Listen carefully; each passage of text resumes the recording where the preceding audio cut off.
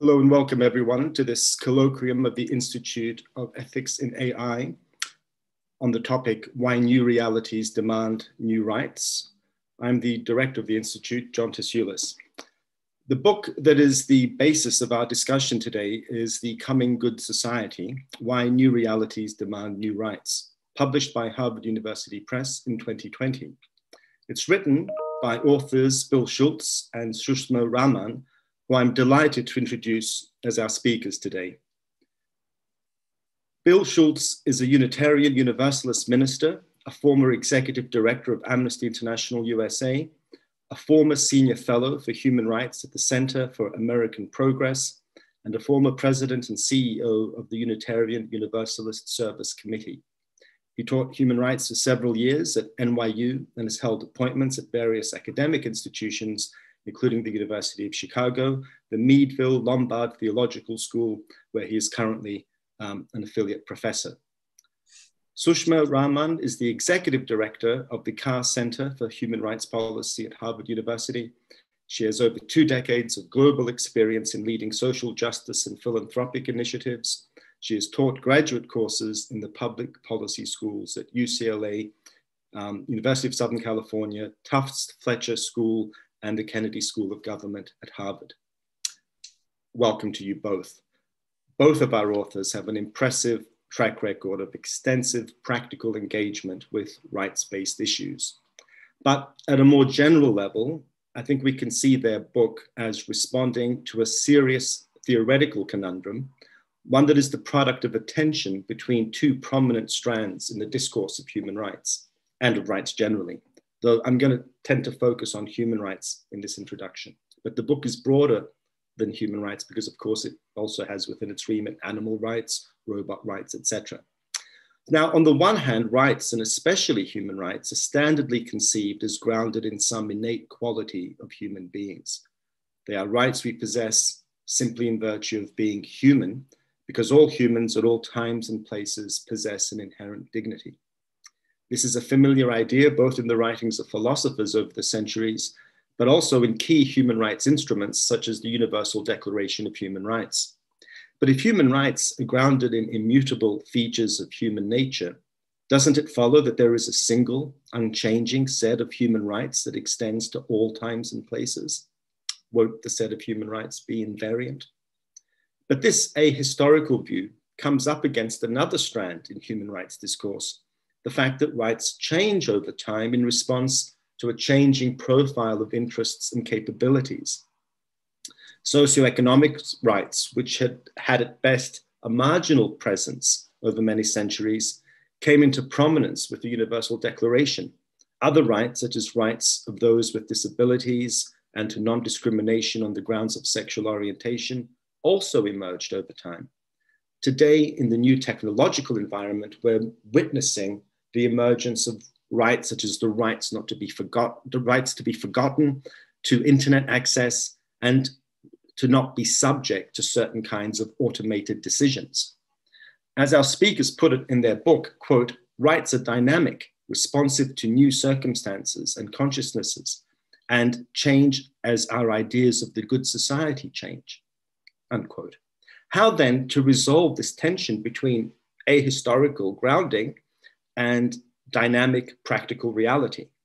The authors are unequivocal. We have to ditch the long-standing philosophical quest to ground human rights in something purportedly ahistorical and objective, whether that's human nature, natural law, or any other candidate.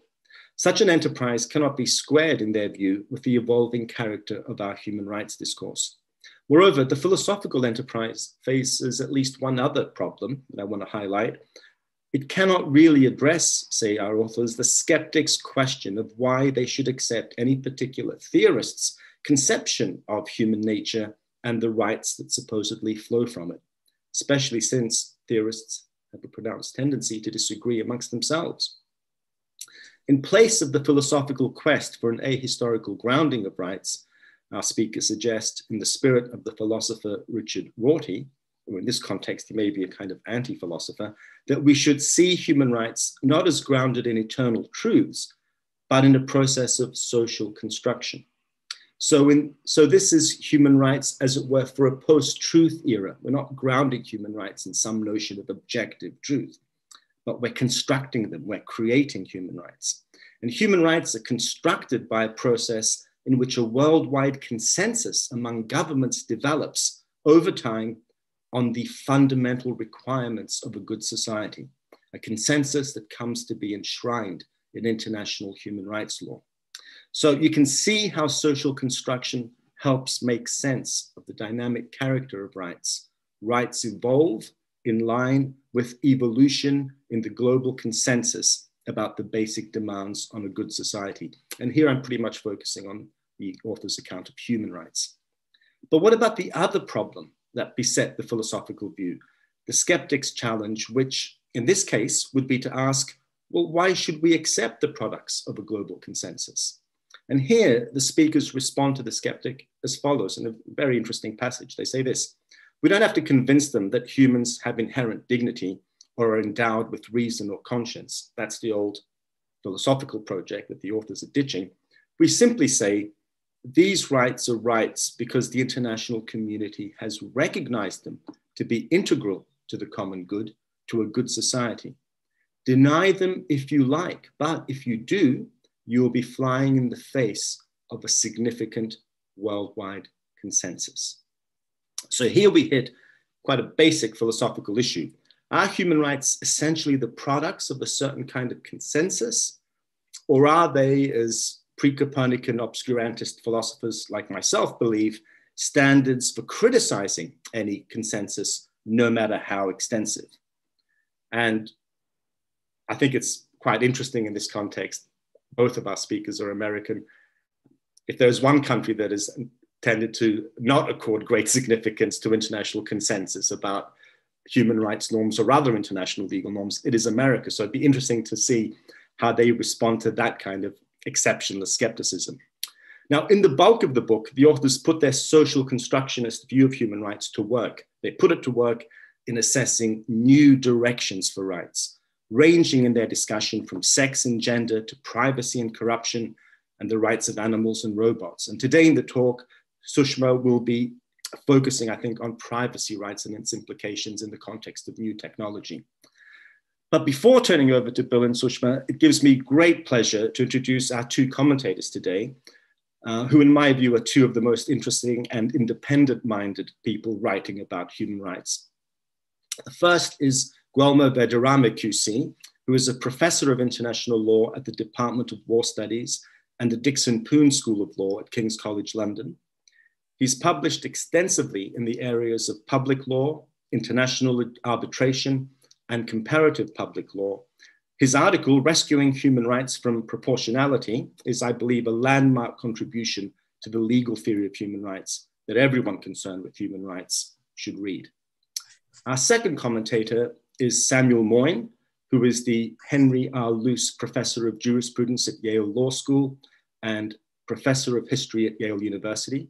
Sam is a leading intellectual historian and legal theorist who is currently the Carlyle Lecturer here at Oxford. His lectures entitled The Cold War and the Canon of Liberalism. So that's a plug for you, Sam, though I'm sure you don't really need it. Sam has written a series of widely celebrated books probing the dark sides of human rights and international law, the most recent of which is Humane: How the United States Abandoned Peace and Reinvented War. So thank you so much, Cuglielmo and Sam. I think I just want to stress to the audience, we're very keen on audience participation. So please use the chat function on YouTube to ask your questions. And then we'll have a chance to put them to the speakers and the commentators at a later stage. But first, I'd like to hand over to Bill, who's going to kick us off. So Bill, when you're ready. Thank you so much. Well, thank you to the Institute, and thank you, John, for an excellent posing of the issues in the book. My comments will be but a mere footnote on your introduction. I'm going to guess that at one time or another, most of us have either picked a wild flower from a garden or at least enjoyed the sight and scent of a bouquet of flowers on a table. Now, picking wildflowers, of course, kills them. And so if I'm right about my assumption then almost all of us have been party to the violation of wildflowers' right to life. Now, of course, I know very well that the right of wildflowers not to be arbitrarily killed is not yet an established right, but the point of our new book and my remarks today is that someday it might. I served as head of Amnesty International USA during the time that same-sex marriage was first being recognized by some nations as a human right.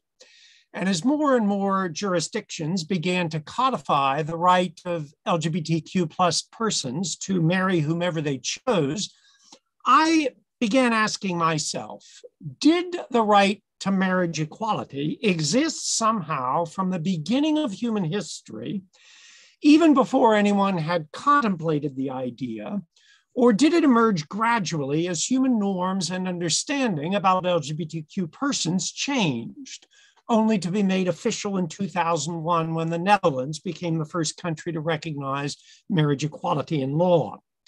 The common consensus about rights, the common conception of rights, as Professor Tasioulis has said, is that they are indelible characteristics of human beings, such as in my case, gray hair and the tendency to put on weight.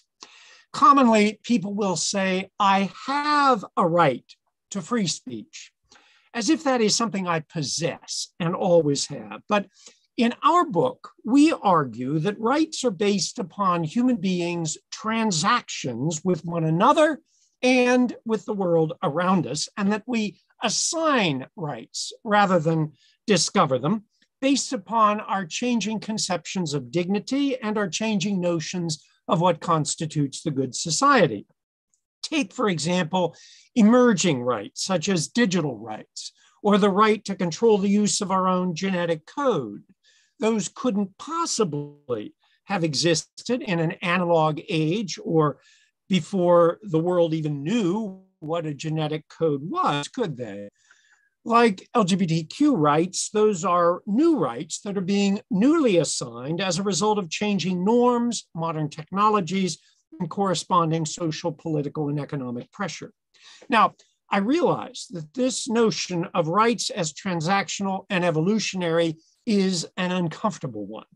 In a message that Professor Tasioulis sent us a week or so ago, he objected to the notion that rights are either immutable or a matter of choice. I'm going to quote him because he joined the issue so very well. Rights can change, he said, not as a result of choices, but as a result of the evolving moral significance of historical facts. And he went on to offer an analogy. What counts as a good diet for a person changes from babyhood to adulthood, but this is a matter of what is a healthy diet at different stages of life. It's not determined by transactions or decisions. And then he asked us, is it your view that before slavery was illegal, people had no right to be enslaved? No right not to be enslaved.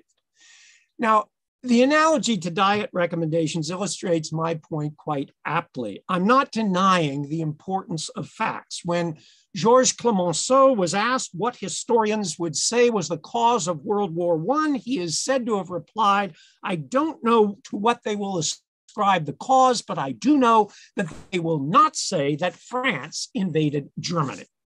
Facts are facts.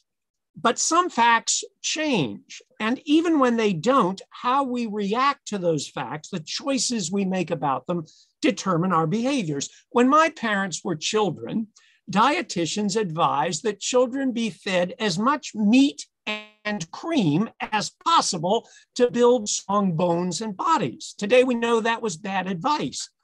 Dietetic advice, like rights, evolves, but even well-established facts are easily disputed, as we have seen to our chagrin with mask and vaccine mandates. Even true facts entail choices as to how they will affect our behavior. Moreover, rights reflect values, the value of human dignity and the value of living in a good society. So the rights are certainly informed by facts. They are ultimately decided by value choices, not by facts alone. The right to be enslaved, the right not to be enslaved was recognized by many, many people, of course, long before it was legally codified. But until those wise, brave people first conceived that there was something wrong with slavery, and before that norm seized hold of society, the right not to be enslaved had no practical meaning. So what are the implications of this conception of rights for our lives today? Well, first, that previously established rights must be constantly updated or new ones established. And in a moment, Sushma will describe some examples.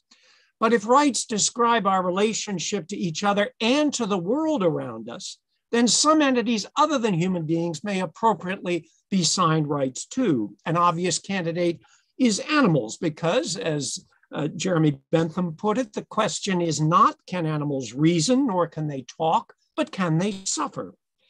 Moreover, though they can't talk a language we can understand, they can reason, and they can feel jealousy, and they can mourn. Now, what all those animal rights should be is still to be determined. Nobody is arguing that ants should have the right to vote, or anteaters the right to the right to practice their religion. But then nobody argues that men should have the right to an abortion either. Rights are drawn to suit the characteristics of the rights holder, and in the case of animals, those might include the right to a livable environment, or the right to associate with other animals of their species, or the right not to be mistreated. The question we can ask ourselves is, what do we want our relationship with animals to be? And how ought that relationship be embodied in a good society? But if we are at least slightly sympathetic to the idea of animal rights, I'll bet we are a lot more skeptical when it comes to the rights of robots. Aren't robots just machines that are driven by instructions, algorithms from programmers? They can't reason independently or grieve or empathize or suffer. Am I telling you that my Roomba vacuum cleaner has rights? No, I'm not suggesting that. But there are robots and there are robots. Hitchbot was an adorable little robot with a face, head, arms, and legs who hitchhiked across Canada, Germany, the Netherlands, and part of the US, chatting cheerily with people and dispensing advice until he was beheaded by vandals in Philadelphia and died. Solana is a robot in the shape of a woman, and Henry, a bot in the shape of a man who can chat about multiple topics, express emotions, and provide any number of other services a partner might require. These are called social robots. And the question is not whether they have rights, because remember I said humans don't have rights.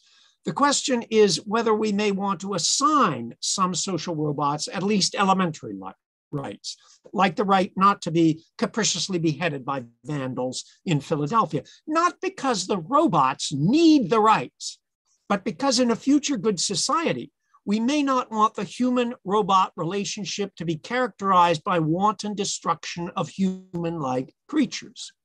Well, all well and good, I hear you thinking, but still at the end of the day, those robots won't care if they're stomped to death. They're just machines programmed to do what they're told. And that's true of many robots, but there is a whole new class of robots in development that are called deep learning neural networks and are modeled on the human brain. And these robots analyze enormous quantities of data, recognize patterns, sometimes make autonomous decisions that have not been programmed into them and are beyond human control. And such robots may eventually make independent moral choices, express empathy, act altruistically. And at that point, we will simply need to think long and hard about whether a good society would need to grant them rights before the robots take over and demand rights for themselves. Animal rights, robot rights, what else could there be? Well, the final set of possible rights I'll mention are the rights of nature. You know quite well that in some indigenous cultures, nature, the earth, rocks, water, wind, are regarded as living things. But even if we don't regard these elements of nature as literally living, we may want to award them rights to signal the relationship between humans and nature in a good society is one of respect and tenderness. For of course, if nature doesn't thrive or flourish, human beings won't either. Well, I don't know what the future good society will look like, whether flowers or robots will be able to claim rights, but I do know that if we don't think about future rights, we will not be adequately able to defend our current ones. Rights are interrelated. One of our distinguished respondents, Professor Moyne, as Professor Tassioulis has alluded, has criticized the human rights movement, and with some justification, for inadequate attention to economic inequality. But we will never overcome such inequality as long as we lack such things as the right to a basic guaranteed annual income, or the right of people displaced by climate change to claim protection under the Refugee Convention. Finally, as the renowned law professor Patricia Williams puts it, instead of discarding or limiting rights, society must give them away. Flood society's untouchables with the animating spirit that rights mythology fires in the most oppressed psyches, so that we may say, not that we own gold, but that a luminous golden spirit owns us. Thank you. Sushma?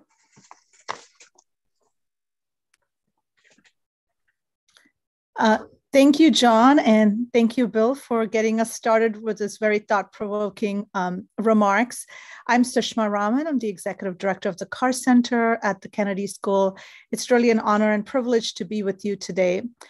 As Bill mentioned, our book outlines the fact that rights are not static, permanent, and perpetual. They don't stay the same from generation to generation.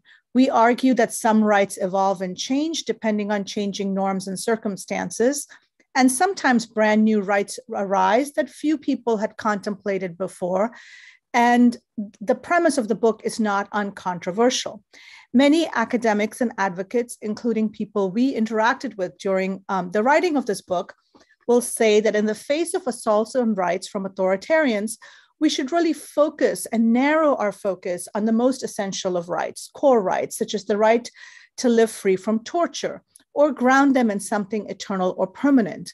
And we have argued the opposite, because traditional understanding of rights as indestructible have not dissuaded authoritarians from dismantling rights and attacking rights claimants. And every generation has had to grapple with both the expansion of rights to those who have been excluded, as well as the rollback of rights by those in power. As John outlined, both Bill and I are practitioners, and the New York Review of Books said of Bill that he has done more than anyone in the human rights movement to make human rights known in the United States. We both met about 15 years ago as judges for the Robert F. Kennedy International Human Rights Award. And our experience working both in the field, but also supporting movements, funding movements, launching collaboratives, our experience tells us that human rights organizations and movements are often mired in today's crises. Leaders don't always have the chance to take a breath, look up, and look forward to future trends and challenges. At the very same time, the accountability, relevance, and legitimacy of the human rights movement and framework are being questioned and attacked by academics, as well as by elected officials. So we believe our book contributes to a broader public dialogue about the relevance of rights and how they must evolve with changing circumstances in order to remain relevant and effective. So we do argue that to preserve and promote a good society that protects members' dignity and fosters an environment in which people will want to live, we have to think about the meanings of familiar rights, rethink those, and consider the introduction of new rights. We draw in part upon the work of Martha Nussbaum, who champions the capabilities approach, which requires us to focus on the protection of the areas of freedom so central that their removal makes a life not worthy of human dignity. Some of these capabilities that are necessary to a life of dignity include bodily health and integrity, education, ability to participate in political life, and more.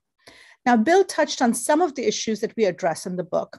One of the chapters, Here's Looking at You, addresses the increasing encroachments on our privacy, liberty, and freedoms through technological advancements.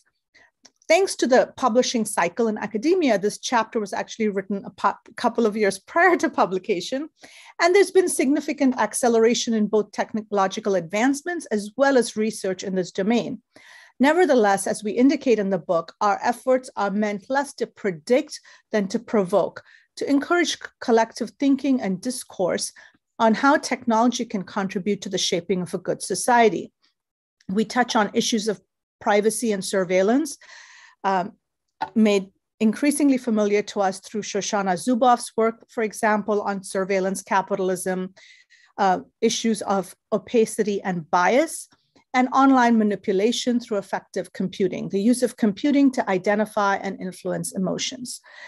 And we also touch on other issues, such as the fact that people who are already marginalized and discriminated against, ethnic and religious minorities, communities of color, LGBT communities, human rights defenders, are often increasingly under scrutiny and surveillance. Now, many of us might be tempted to think that privacy endangerments are limited to tracking of alleged terrorists and criminals, but we are mistaken. Now, many of these controversial and widely publicized threats to privacy were instituted in the context of the war on terror. But increasingly, we find that we are waking up to a range of smart gadgets, from our smartphone alarms to our social media feeds that we peruse in the morning, the various gadgets at home, as well as in our workplace that we utilize. And through these, a composite digital picture can be created of our likes, dislikes, consumer choices, illnesses, religious, romantic preferences, our most private concerns and obsessions. And really, this rise of big data, the compilation and analysis and commodification of our digital footprints is really one of the most complex and challenging questions of our time. Now, we might be tempted to think of the right to privacy as a far less important right than, say, the right not to be tortured or disappeared or executed extrajudicially. Violations of the latter rights cost you enormous suffering or your life, while infringements on right to privacy feel more like an inconvenience. In fact, when we workshopped our chapters, some people said, well, privacy is a Western obsession or it's really a luxury. But the reality is that violations to privacy often go hand in hand with violations of bodily integrity and violations of other kinds of rights. And these are often the canary in the mine shaft that signal violations of other rights of a more serious nature. We are increasingly seeing the use of facial recognition software, for example, in everything from policing to, possibly in the future, the use of billboards that will reflect ads that show the composites of faces of our friends to encourage us to buy more products. The criminal justice system, the immigration system, numerous welfare systems rely on these systems. And increasingly in many countries around the world, governments are systematically tracking protests, outrage, and muzzling the freedom of speech and expression of human rights activists, journalists, and others, using, now it's the pandemic, but oftentimes it's issues of, national security, other reasons to really stifle civic association and assembly. Now, the coronavirus pandemic has only intensified this issue around the world. And yes, the book did come out in 2020, but I think it did foreshadow some of the uses of surveillance by governments around the world to track individuals' physical locations and contacts. And the reality is that in many places, these temporary powers will eventually become permanent. So, while this right to privacy might be considered a well-established right, we may want to think about how we exercise these rights in this new landscape. Activists in the US, for example, have been working on a ban or moratorium on the use of facial recognition technology, while human rights groups around the world are protesting the use of surveillance by digital authoritarians. People in the EU, for example, have talked about the right to be forgotten. There's the question of, is there a right to explanation in the case of opacity and bias affecting automated decision-making systems, and the use of predictive analytics. So, there's a lot more issues around human rights in the digital age. We could spend many days discussing these issues, and these are definitely one set of concerns facing communities and societies around the world. And I'll just flag one other issue that we cover in our book, which is really the issue of economic rights in an age of accelerating inequality. And human rights are often seen as comprising civil political rights, such as the right to vote, and then economic, social, cultural rights, such as the right to food. And human rights organizations in the global north are often accused of focusing much more on civil political rights than economic rights. In many countries in the global south, community organizations and movements for social change and human rights, in their context, the quest for economic rights and political civil rights are indivisible and deeply, deeply connected. One new right that we propose in the book, the right to live free from corruption, could make a significant difference, we argue, in the ability of communities around the world to strengthen economic rights and possibly a range of other rights. The reality is that there are millions, hundreds of millions of people around the world living in extreme poverty, and they are deeply affected by both petty corruption as well as grand corruption. Petty corruption is, the sort of day-to-day abuse of power by low and mid-level public officials, while grand corruption is really corruption that exists at the highest levels of government. And what's interesting is that far from the poor being a drain on public resources, petty corruption actually results in the poor paying excessively for basic goods and services that the rich and middle class take for granted. And in the case of grand corruption, it really affects the poor more so than the rich, we argue, because it limits the ability of low-income communities and marginalized communities to exercise and achieve a range of rights and to realize their full human dignity. It reduces the ability of the state to spend revenues on basic needs of citizens. The sources of illicit money are sometimes tied to illicit activities, which are detrimental to the rights of vulnerable people, activities such as narco trafficking. And finally, and perhaps most importantly, the corrupt design of institutions, laws, policies, and information exchange benefits the powerful at the expense of those who lack power. Now, international law does not currently consider corruption per se a violation of human rights, even though the former UN HCR Human Rights Commissioner Navi Pillai, former UN Secretary General Kofi Annan, and others have underscored the corrosive effect of corruption on societies. The UDHR, the international covenants, don't mention the word corruption, and we do support this formal establishment of a right to live in a corruption-free society.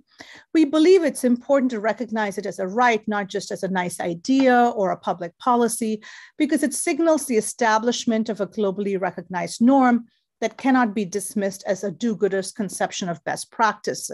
It's a feature of human dignity and the good society sanctioned by the world community, and it allows people around the world to ensure that governments and corporations can be held accountable. It facilitates appeals to UN bodies and international courts. And it really ensures that living in a corruption-free society as a human right will ensure that other rights can be accessed and availed of as well. So the book covers a range of topics which are not meant to be comprehensive or complete in terms of an analysis of all of the emerging issues upon us. And as I mentioned before, it is designed less to predict than to provoke. And our hope is that really this draws people into conversation and into reflection and action. And I'd like to just close with reflecting on a couple of trends that have taken place since the book was published, which is that we've been in the middle of a pandemic for the past 2 years. During this time, the wealth of billionaires, technology billionaires, has dramatically increased, while millions of people around the world have lost their jobs. And protests against racial violence in the United States have expanded, and there are increasing demands and an increasing sense of urgency around the role of rights. And so what we believe is that those issues are very, very important to address. And simultaneously, we need to think about how those issues intersect with and complement, and sometimes, might conflict with some of these long-term issues that we have outlined in this book. So I'll close there. Actually, I'll just add one thing, which is this issue of American exceptionalism. And maybe we'll come to that in the Q&A. I was born and raised in India. I've lived in the United States for many years now, but my work has been primarily global in nature. And I'd like to think that there are ways in which we could think of human rights and the quest for justice as really a global endeavor where we can learn from those who often are closest to the issues and who are doing amazing work around the world. So thank you, John.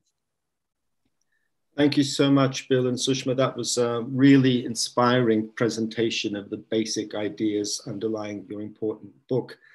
I'm really pleased now to turn over to our first commentator, who is Cuglielmo Verdirame. When you're ready, Cuglielmo.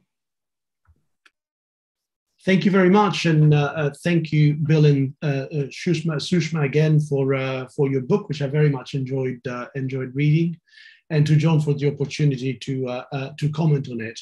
I don't think I've found myself in disagreement with the importance of pretty much any of the challenges to human rights that you identify in the book and discuss.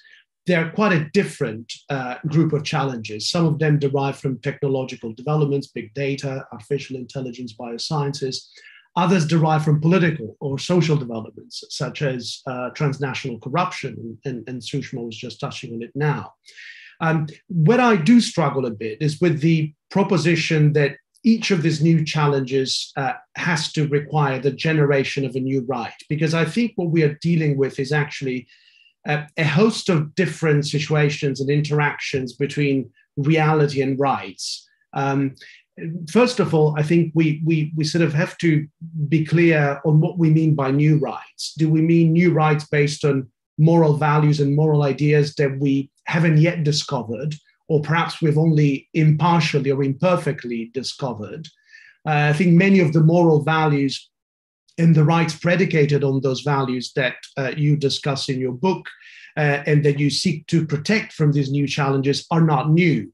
The value of equality and the rights to equality and non-discrimination, which are behind many of your concerns, particularly in the second chapter of the book, are obviously not new moral ideas, nor is the moral idea of a private sphere and the moral value of individual autonomy and choice and the right to privacy and family life that serve those moral values new.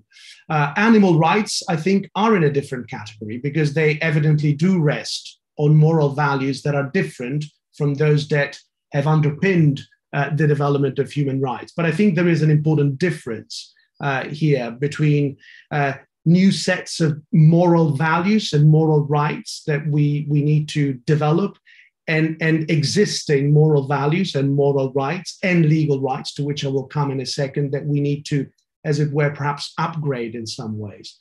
I think the second point is to distinguish situations where we are simply applying new rights to new facts or new circumstances, because this is just the process of law. Some new facts may be so unusual that they may call for new specific legal rights, but not because a new moral right is somehow engaged, but simply because the universe of the existing legal rights is inadequate. And I think that's where your analysis of the way in which technologies impact privacy is relevant. The human right to privacy and the moral concerns behind that human right remains the sort of moral and legal umbrella that captures your concerns.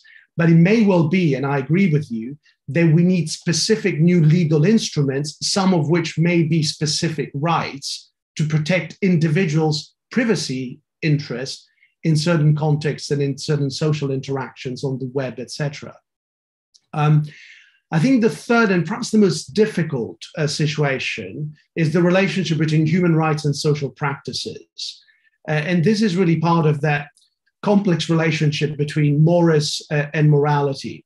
Social practices, identities, they play a role in shaping the content of both moral and legal right. And I think same-sex marriage, on which, Bill, you touched, is an excellent illustration of that. Is this a new human right, or is it a modern extension, a modern application of the old human right to equality and non-discrimination? You note in the book that Eleanor Roosevelt, who is believed to have had a same-sex relationship, would have probably had very little sympathy for the idea of same-sex marriage. But she was certainly an egalitarian, and she certainly believed in equality. I remember probably the first debate I heard on this topic in the 1990s in Italy, where this a gay rights activist of the Pasolini generation reacted with utter disdain to the idea that he had any interest in supporting same-sex marriage. You can keep your Catholic bourgeois marriage and the hypocrisy that comes with it, was his reaction. Now, this man was an egalitarian like Pasolini. He was a convinced egalitarian. But the point is that egalitarians of Roosevelt's generation, or Pasolini's generation, lived their sexual and sentimental life differently, and they also thought of marriage differently. Marriage has changed quite a lot as a social institution. It is now predominantly a secular and civil law institution in our societies rather than a religious institution. And that's why exclusion from it has come to be viewed and to matter to the life and to experience of people in a different way. So as our social identities and our social practices evolve and the social institutions and arrangements change, the way in which the moral idea of equality and the right to equality is instantiated changes too. And perhaps robots come into play here as well. And I very much like the example that Bill, you were giving of individuals developing an attachment to robots. And there seems to be a trend in a lot of societies of individuals, particularly younger individuals, establishing sentimental and even sexual attachments to robots. Now, even if the robot doesn't have a right per se, we haven't certainly come to that at this stage, the human being that develops this kind of attachment to the robot may be entitled to some kind of protection under old moral ideas of again, privacy and even family life. But the fourth point is the relationship, again, very complicated, between moral and legal rights. There are some good reasons why legal rights, both international or domestic legal rights, are sometimes more extensive than moral rights and sometimes less extensive than moral rights. Now, new developments in technology may require a shifting of those boundaries. And I think free speech is a very good example. There are jurisdictions, the United States, for example, where the approach to free speech, as we know, is governed by the First Amendment, and where even extreme forms of hate speech or Holocaust denial are considered protected speech. This is not how other jurisdictions protect free speech, but there are places where free speech is protected in this way. I don't think that even the most enthusiastic supporter of the First Amendment approach to free speech ever considered that there is a moral entitlement to tell lies about history, to tell lies about the Holocaust, or to spread hateful speech. The reasons why they thought the legal right had to be configured in that way had to do with other considerations, making sure that the government wasn't given the power to censor, which the government could abuse, or perhaps even the consideration that the truth is more likely to flourish if lies are challenged by argument in the public sphere rather than suppressed, etc.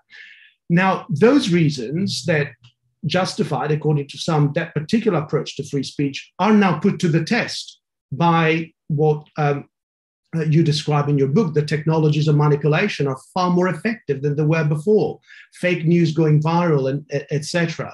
So even in societies that were confident about the antibodies that they had against such extremist speech, concerns are quite rightly emerging about the sustainability of democratic institutions faced with this kind of phenomenon, whether it is still appropriate to create a legal right of free speech that goes as far as it does there.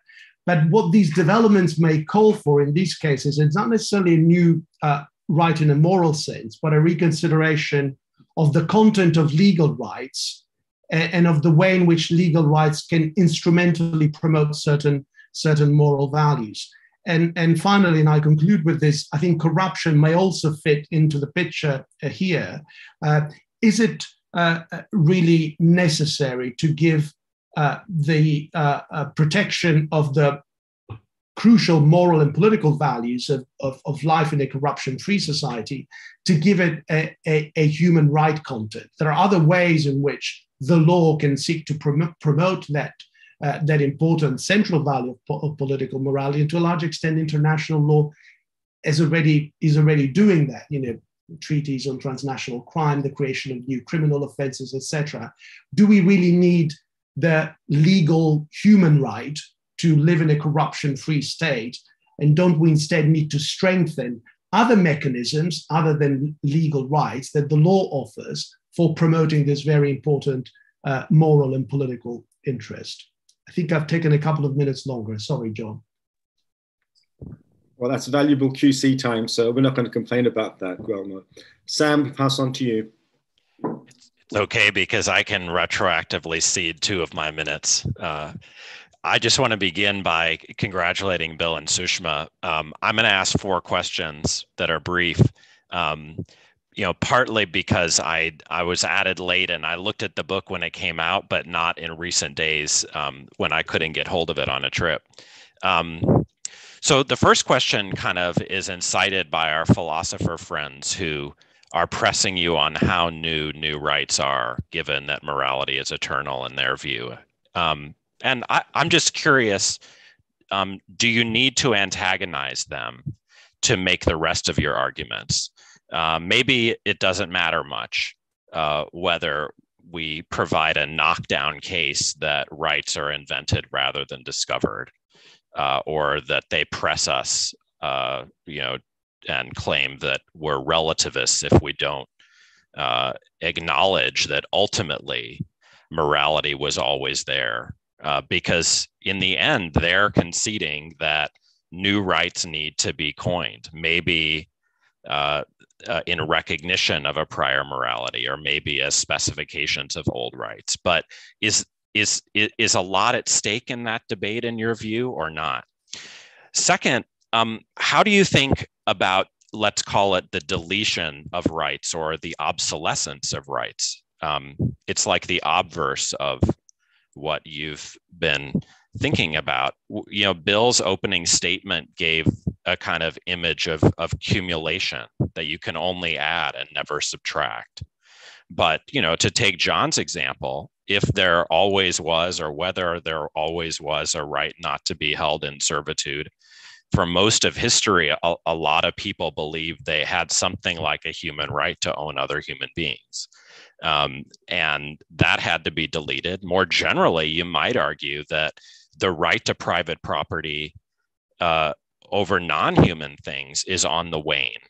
And you could cite as evidence the covenants, which are unprecedented in the history of rights declarations and not naming a right to private property. So I'm curious then, as my second question, whether you think new rights could also lead us to back a kind of, rights that are in flux, and also allow us to drop old rights, not just supplement them. Third, I just can't recall, but it seems like you must have views about these 2 long-running debates about proliferation and quality control, which are slightly different.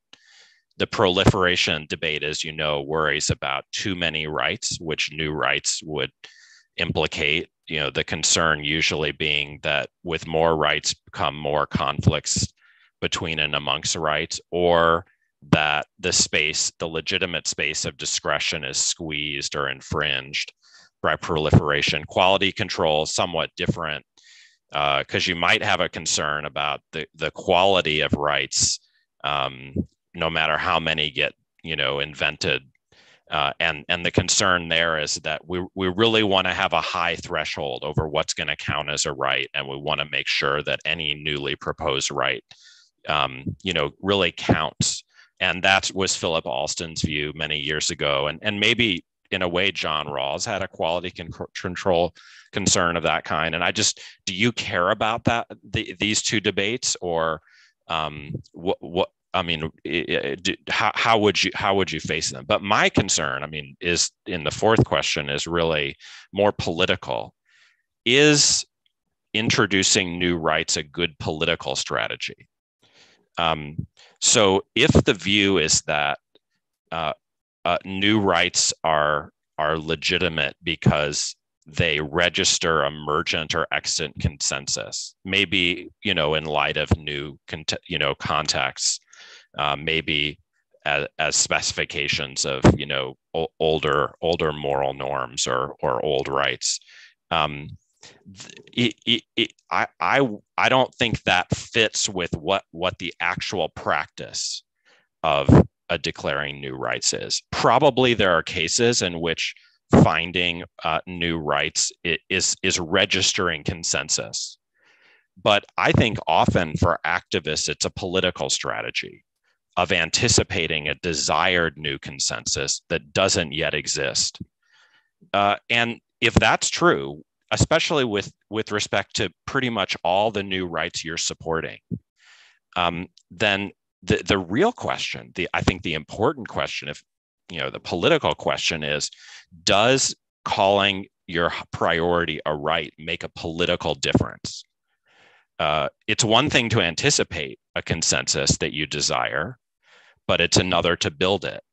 And there's just an empirical question: does calling your priority a right build more consensus than already exists? And if not, what does? If it's true, as we've seen in our world, that declaring rights is often about process, especially transferring authority to different decision makers like judges, that could as easily antagonize or alienate as build broader consensus. And so what I basically want to ask, my most important question is, why should we think that naming our priorities as rights will get them recognized and vindicated rather than the reverse? Congratulations and thanks. Thanks so much, Sam. And thanks, Guillermo. Two excellent sets of comments there. A lot of issues raised. I don't think it's going to be feasible to address probably all of those. So feel free, Bill and Sushma, to select some of those points for response. And who would like to go first? Well, let me thank you to both of you. You've both pinpointed very critical questions. So yes, let me just try to respond briefly to a few of them. First of all, it's certainly true that not all of these changes manifest in the form of new rights, as Cuglielmo has articulated. And I think that the example of marriage equality or same-sex marriage, as opposed to the right to transition from one gender identity to another, are examples of the first is simply an elaboration on the established right to marry, which is even mentioned in the UDHR. The second, I think, is in a fair sense, a new right. Now, to take Professor Moyne's last question and relate it to this issue, when something is established as a right, it is far more difficult to reverse than if it is established as simply a law or a policy. And I think, Professor both of you are correct that ultimately these are often political decisions as to what is possible and what will most effectively establish our political agenda for generations to come. When I talk with many advocates, for example, of LGBTQ rights, all of them wanted a new treaty, an international covenant on this issue. And virtually none of them thought it was the right time politically to try to get it. And they feared that it would result, in fact, in a reversal of rights. So yes, this is indeed ultimately a political decision in many cases. Now, let me just say a word about a couple of other Professor Moyne's provocative questions. First, do we need to offend those who take a position of closer to that of immutability of rights? Well, at the end of the day, I don't care how you get to a new right if I agree with that right. It doesn't matter to me what your philosophical position is, unless or until you start claiming that because of the immutability of rights, some large category of people don't deserve new rights. And the best example of that is that I often refer to is when Hillary Clinton went to the Beijing Women's Conference and declared that women's rights are human rights, that was a radical statement 20 or 25 years ago. And many people said, women don't have any rights that are uniquely attached to being a woman. Let's just rely upon our already established rights. And we don't need to create new categories of rights holders. And that's where the rubber meets the road, I think, as to the question of whether or not we need to offend those who take immutability. Are they nice immutabilists or are they nasty ones? And that is, at the end of the day, part of the political question, I think. Very interesting question about the obsolescence of rights. With a transactional understanding and evolutionary understanding of rights, then the answer to the question is, can rights be deleted? Has to be yes, they can be. Now, sometimes the deletion of rights are deletion of rights we really care about, and we're seeing that all around the world with the challenges to democracy, for example, and we have to fight hard against their deletion. But yes, I can certainly imagine a time when the right to private property, for example, might at least be significantly modified. And finally, let me speak to this question of proliferation, and then Sushma will respond as she wishes. My concern with the objection about the proliferation of rights is that we hear this and have heard this historically whenever a new set of rights, particularly a set of rights that is attached to a group of people that have not traditionally been awarded rights or assigned rights, are proposed. And this is where the problem or the objection of proliferation is potentially very damaging. Again, this was the objection when women's rights emerged. This was the objection when the rights of migrants emerged. This was the objection certainly around LGBTQ rights. And it may well be the objection to many of the other rights. And given the interrelationship of rights, I think it is critical to understand that if we are to defend, as I said in my remarks, if we defend many of our current well-established rights, we will only be able to do so by proliferating rights that expand upon and protect those well-established rights. Sushma, would you like to respond to some of the points? points? There's so much to say, but I'm sure there's going to be great questions from the audience. So I'll be very brief. I've taken copious notes here. So, I'm thinking about this from the perspective of someone who's been largely a practitioner, and where does change come from? And change can come from the top, institutions of global governance, the United Nations, the International Criminal Court. But you look at this landscape, this global landscape, and there are significant challenges. And then change can also come from the ground. And that's the work that I'm much more familiar with. But there's also challenges there. You have issues of closing civic space around the world, challenges of crackdowns on, freedom of expression and assembly, and also the funding models for human rights, which are grounded really in sort of very neoliberal approaches. So there are significant challenges in different spheres in terms of how we think about the relevance of rights and where they are going in the future. So my perspective would be that rather than saying that these are fixed or grounded in X and we can't expand to Y, or there are too many rights if we expand. And I agree with Bill. In fact, we heard many of these arguments from people, primarily in academia, and some folks who came from international law who saw it in a very narrow way. And so, I think that rights come from the perspectives of people who have been most disenfranchised, most marginalized, most affected by violations of rights, whether by state actors or increasingly by non-state actors, right? Corporations, paramilitaries, et cetera. And so from their perspectives, what does the future of rights look like? And if we see on the ground, despite significant crackdowns, we are seeing, for example, Black Lives Matter movements in the United States that are rallying around issues of facial recognition technology being used in surveillance at protests, as well as the increased use of military technologies and policing in communities where basic social and educational services have been hollowed out. We're seeing in countries around the world, from India to Brazil to the Philippines, people talking about ways in which they can secure their rights. And so I would say we listen to the folks on the ground, and they are the ones to really construct this architecture. And as Bill said, to determine when is the time right for a political strategy and when is it not the right time, in order to ensure that these efforts are successful.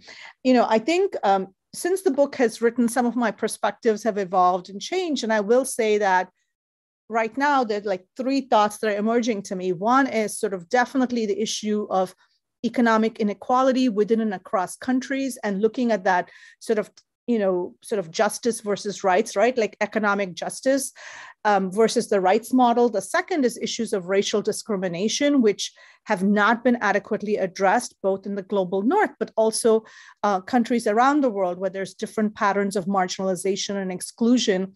And finally, I would say, these sort of digital age era questions, which are now exacerbating and amplifying existing inequalities.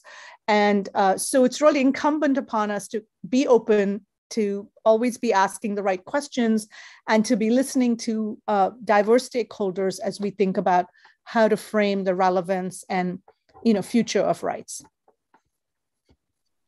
Thank you so much. So before we go on to further questions, can I just sort of intervene a little bit with a couple of thoughts? So one, picking up on Sam's point about the deletion of rights. So, if the rights are going to change, it's not just that we add rights, it could be that we lose rights.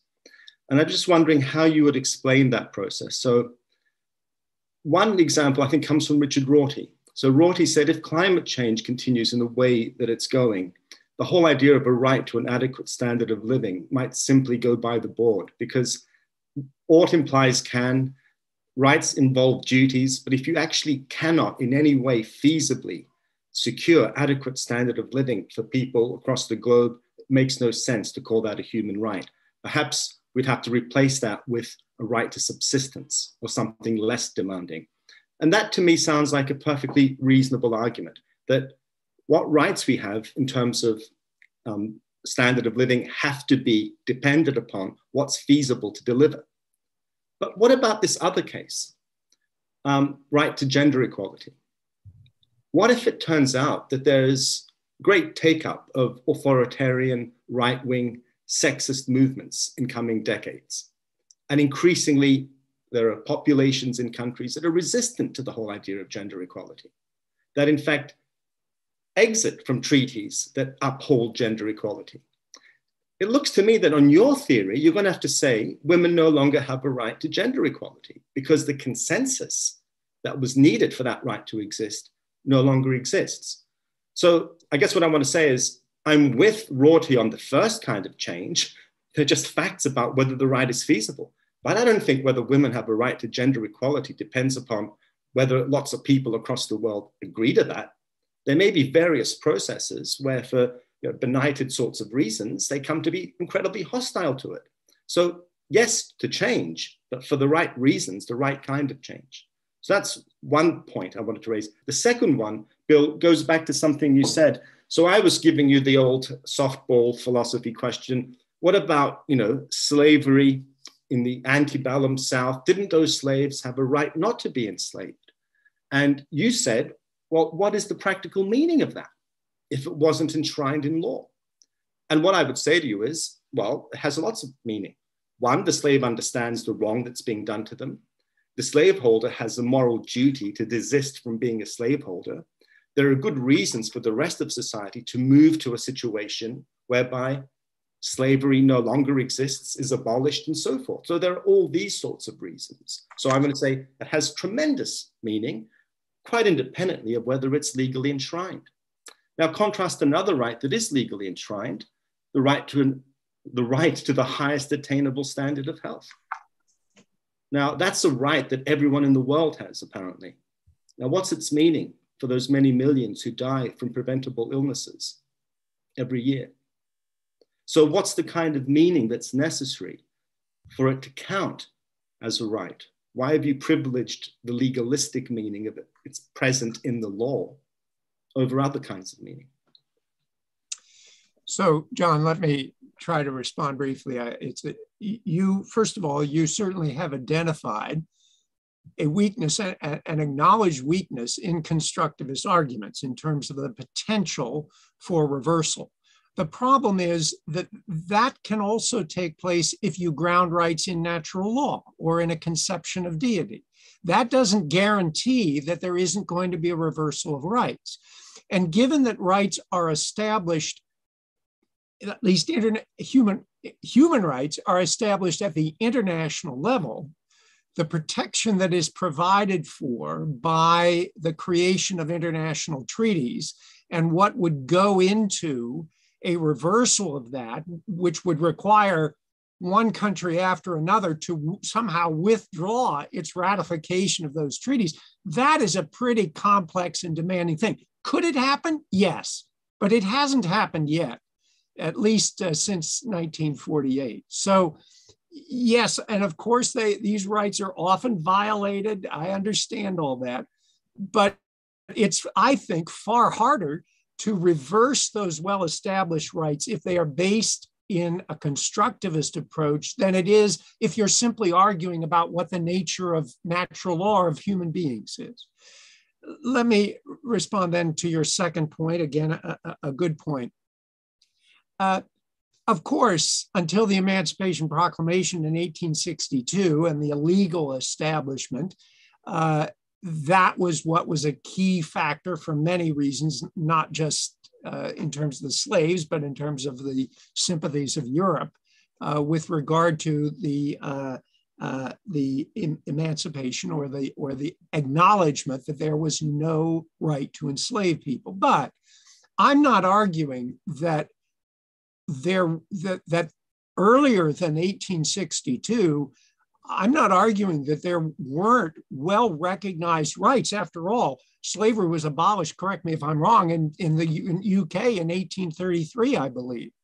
And there was growing international consensus long before 1862 that slavery was a violation of human rights. In fact, I would go back to whatever the earliest abolitionist was. I don't know who that was, but when that first person stood up and said, you know, there's something wrong with the enslavement of human beings, that was the beginning, in my view, and in a constructivist view, that was the very beginning, the nascent point at which that right began to emerge. So I'm not saying that the right didn't exist before 1862 in the antebellum South. But it wasn't, it was important. But if no one before 1862 had even had the idea that there should be an end to slavery, I don't think it would have existed. I think there had to be some initial propulsion of that idea from somewhere. Sushma? Yeah, so, just reflecting on your question on the deletion of rights, and ideally we would be in a situation where we have improved as societies around the world where that particular right is no longer one that's even relevant. In a different context altogether, we can think about diseases, right, that people had maybe 100 years ago and that perhaps are either eradicated or far less prevalent today. And so in the same way, we might think of certain human rights violations as a thing of the past and no longer in the present. And we're not there yet. With respect to the issue of right to adequate standard of living and whether that needs to be in some way modified in the face of climate change, I'd like to harken back to Philip Alston, who talks about tax justice as a human rights issue. And the reality is you have global corporations, particularly technology corporations, and billionaires who are not paying their fair share of taxes. And yes, climate change is wreaking havoc on the lives of vulnerable people around the world who largely were not initially responsible for many of the environmental issues that we are facing today. And so if we approach this from a rights and justice perspective, we would say that we need to ensure right to adequate standard of living and more, and think about it perhaps within the framework of tax as a human rights issue. Maybe I'll just stop there because just in the interest of time and see if there's other questions. Okay, so I'm just going to foreshadow that we'll end at 6:30 because this is proving a very rich discussion, and I don't want to sort of curtail it too soon. Let me go to some questions from the audience. So this is a kind of double-decker question from Kyle Van Oostrum. He says, kind of generally, could we argue that the old rights just need bolstering? Perhaps what we need to do is strengthen the institutions that aim to fulfill the duties, i.e. tackle corruption associated with those rights. And then more specifically, does a new right against corruption meaningfully add to the civil and political rights people already possess? Don't those old rights already ground the duties we bear to tackle corruption? I'll let Sushma take that one. Sure. So, we do argue that we think about corruption in this rights framework. And I think there is a benefit to that. So if you have a chance to read the chapter, I'd suggest doing that because, we've looked at it through an economic lens. We've looked at it through a financial lens, through a public health lens. And, for a very long time, corruption was seen as the cost of doing business around the world. And then it became seen in the context of, development organizations and multilaterals who were concerned about sort of their returns on investment and so on. And many of those lenses did not integrate the impact of corruption on the extreme poor. And these are also the people whose rights are being violated by corrupt institutions as well as corrupt public officials. So that is why I think a human rights lens can be helpful when tackling corruption. And we do outline several ways in which this could be beneficial in terms of ensuring that revenues that are garnered are then expended on public goods and services and on strengthening the integrity of state institutions. Before I ask the commentators for their views on corruption as a human right, let me ask this question. Your approach to human rights, to rights, is to say, look, you've got to think about the elements of a good society. So that's the fundamental question. But I think you also say in the book that not everything in a good society counts as a right. So for example, maybe a good society, people are very kind and considerate and compassionate. Maybe they have a vibrant sporting culture. Maybe they have a vibrant literary culture. But not all of this is a matter of rights. So what's going to be the significance of saying that it's rights? I mean, obviously, I've got the point that it formally becomes a right if it's enshrined in this international consensus or a human right. But how do you differentiate? How should we differentiate? When we're activists pressing the case for something, an element of the good society to be recognized as a right, how do we pick out those elements that qualify as such from other elements like, say, it's mercy or compassion or kindness or something else, avoidance of cruelty? Right? Because you could imagine with your animal rights example, a lot of people say, look, you don't need to talk about animal rights. So my mentor, Jim Griffin, would say, you don't need to talk about animal rights. Avoidance of cruelty to animals will get you what you need. You don't have to assimilate it to the category of rights. So that's the question I guess I'm asking you. How do we differentiate from within the array of aspects of a good society, those that are or should be rights? So as a constructivist, I would say we differentiate based upon the groundswell of support for something, as Sushma said, usually from the grassroots level, that gradually accretes more and more support and recognition from the grassroots to the middle roots to the decision makers, and eventually is codified. Are there things that aren't right? Of course. Let me give you an example. Is there a right to live a meaningful life? I don't think so. I mean, there's no way to. Bill, can I just interrupt? That's the question. What is the content of your "I don't think so"? So, what's the reason you would give for saying that is not a right? Because I don't think ultimately that can be codified or required, and I don't think ultimately it is derived from a government action or the action of those who possess various forms of power that are controlled by rights. Rights obviously have to be enforced by someone.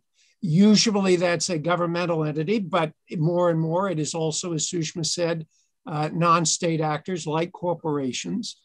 And I don't think any of those entities have within them the power to grant me or you, John, a meaningful life. But let's take the comparison of health. So the right to the highest attainable standard of health is not a right to actually have that standard, because of course I might decide to smoke or not do any exercise, etc. And so I won't be healthy, even though the government is doing all it reasonably can to furnish me with the conditions for the highest attainable standard of health. So equally, you might say, look, it's not enough to talk about an adequate standard of living. People need to have a really meaningful life. And what the government has is a duty to enable them not just to have adequacy, but a truly meaningful, flourishing existence. All right, but there certainly are some basic elements or foundation stones for a meaningful life. Obviously, if you're starving, it's very difficult to attend to your spiritual needs or your needs for meaning. So I don't dispute, just as with health, that there are some basic ground level foundational rights that exist in order to have a meaningful life. But just as you can't require someone to have good health, as you've just said, you can't require them to move on from those foundations to whatever it is they might see as a meaningful life. You can't codify that or demand it in any meaningful way that I can see, at least. Maybe my vision is too limited. So let me pass on now to the commentators if they want to pick up anything that's been said about corruption or the point that Bill has just made. Just one point that is very much linked with corruption and also linked with the discussion that we had before. Proliferation of rights. I've got nothing against the proliferation of rights, but it's the proliferation of human rights that I'm a bit skeptical of. And it seems to me that we need to distinguish the two. Laws create rights all the time. The Palermo Convention on Transnational Corruption creates rights, but they're not human rights. Bilateral investment treaties creates rights, very important rights, by the way, that investors have to sue states where they make foreign investments. They're incredibly important and economically powerful rights, but none of us think of them as human rights. So are we just talking about proliferating new rights? Because I think there are very good reasons why we need treaties that provide for different rights for victims of corruption, et cetera, in particular contexts, et cetera, or domestic laws.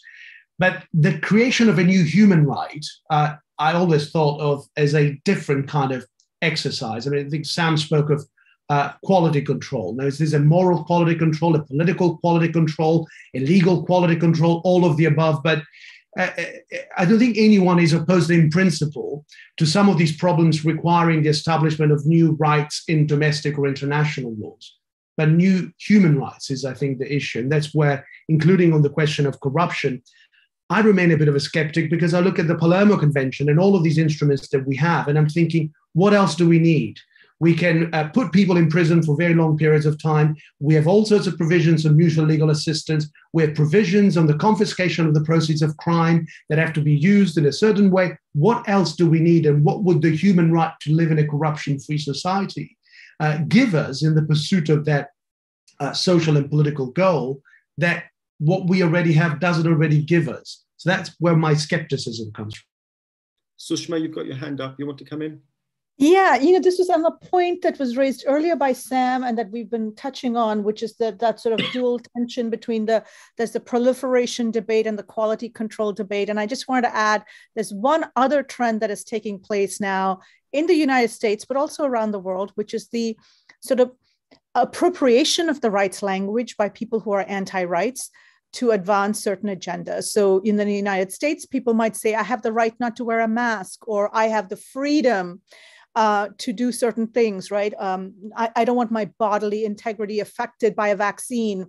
So there's a rights language that's being used in an anti-rights context.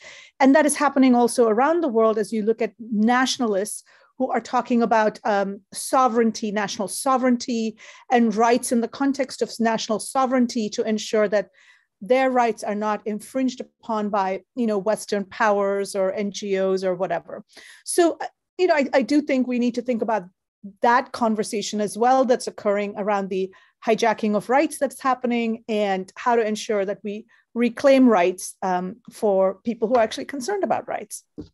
Sushma, can I just ask you, what makes that, you said anti-rights movement, right? Because they clearly, there's no reason to doubt their sincerity, that they think they have a right not to be vaccinated and so forth, or to go about without a mask. So why is this an anti-rights movement? I think Sam wanted. Well, no, I actually want to strengthen the question, because it seems like since I'm also a constructivist, I think we have to acknowledge that there's this difficulty in that kind of view, which is that, human rights are up for grabs. And if they're a matter of emergent consensus, then we can't just dismiss out of hand our enemies' rights claims, because they might win. And, there was the Donald Trump Commission, and there are the Tories who are, I haven't followed it in detail, but proposing to repeal the Human Rights Act for the sake of a British Bill of Rights, et cetera. And so the distinction between construction and hijacking it's extremely difficult to defend, and yet I think you have to, or give it up. The British Bill of Rights will include a right to party, Sam. That will be a new right that we're introducing. They're constructivists. So Sushma, did you want to respond to that? I will just say that, we are, both, several of you have alluded to this, that we're talking about rights in a particular political environment. And the environment we are in is one which is tinged with racial violence, with sort of a hearkening back to a past, a mythical past. And this is not unlike what is happening in other countries as well, if you look at Hungary and so on. And so I do think that in order for human rights to be relevant, we have to say, it's not that we're saying that people who we oppose don't have rights. It's that we need to ensure that the people who are most victimized, marginalized, that their rights, their dignity are protected in our efforts. And so that's my perspective. I mean, let's be clear. This is true of national laws as well as universal or international human rights. And yes, it's absolutely possible. But so far, at least, you haven't gotten a lot of international human rights courts ruling that in favor of folks who are challenging these well-established rights. You don't have the movements are not mass movements. After all, at least so far in Europe, Orban doesn't have a huge number of other countries other than maybe Poland falling into line behind him. So yes, it's true. It could happen theoretically, and we may go through a very, very dark period of history. That's absolutely true. But so far, that hasn't been the case. And I don't think the fact that it could happen is a sufficient argument against constructivism unless you can offer a reason to believe that a position that affirms another alternative grounding in rights, like natural law, would somehow prevent that from happening. And I don't think you can make that argument. No, I think that's right. There's no way that natural law can prevent anything from happening any more than true science can prevent people from believing in pseudoscience, right? I mean, the truth doesn't reach out and grab people by the throat in that kind of way.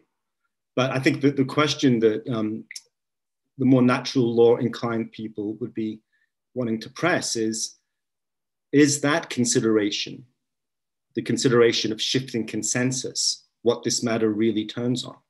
And that's why I think Sam was right to press you on if you're going to be a constructivist, then you've got to accept that this is what it turns on. It turns on whether there is this consensus. And your opponent is basically saying, look, whether women have a right not to be discriminated against doesn't depend on how many people in the world agree with that. But John, natural law depends upon consensus too. I mean, when John Locke said that people without property or that women were not entitled to the same number of rights or degree or kind of rights, that was based on a consensus at that point. And that eventually was rejected because a consensus rejected that.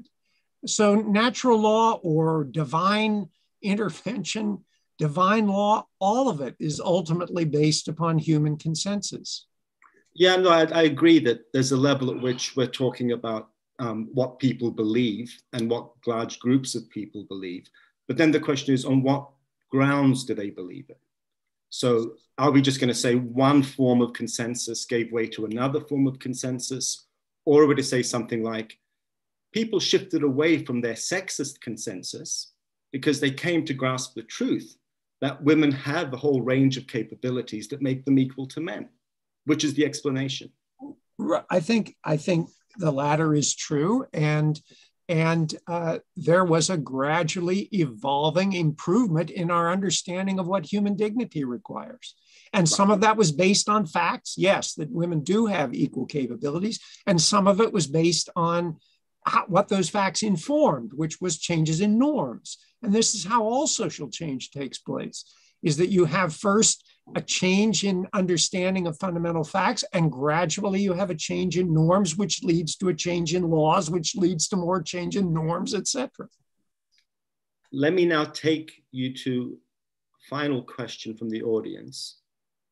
What could be some challenges of transferring or upholding rights within the real world into the virtual realm? Especially given emerging technologies and the recent hype around the metaverse. And this is from Selene Akalan-McGee. So, rights in virtual reality. I'm going to mute myself so someone else will have to answer that. Well, I think that's a huge question that is probably worthy of a future colloquium. I will say that one impression I have is that if you look at Human Rights Watch and Amnesty International that actually have programs on digital technologies, as well as programs at places like UC Berkeley and Oxford and so on, but the vast majority of organizations that are struggling on various human rights issues on the ground level are really grappling with the here and now issues. And so the question then becomes, how do we do that, but then also look to the future? And in many cases, we're talking about the issues in the news, like the issues of Facebook and the metaverse, or Google, et cetera. And then in many cases, it's information that perhaps is hidden to us, unknown to us, or is really emerging on the horizon in a decade or two. And so it is incumbent upon us to always think about this conversation about the rights landscape as dynamic and ever evolving. Of course, according to David Chalmers, we may actually be in a virtual simulation, so it could be a here and now point for him. I'm going to give the two commentators a chance to come back on any points that they would like to before we wrap up.